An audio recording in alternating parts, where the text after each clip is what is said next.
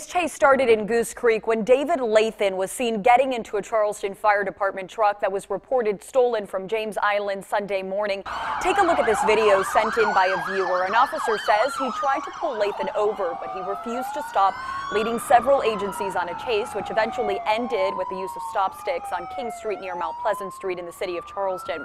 Reports allege Lathan was using the radio transmission inside the stolen truck to make statements about harming himself and others. The 33-year-old was out on bond for assault and battery charges when this happened, and a background check reveals he has a lengthy record starting back in 2003. Following his arrest yesterday, he did test positive for methamphetamine. He's being held at the Hill-Finkley Detention Center and is expected to face a bond judge at 6:30 tonight. Reporting in studio, Sofia, Count on 2.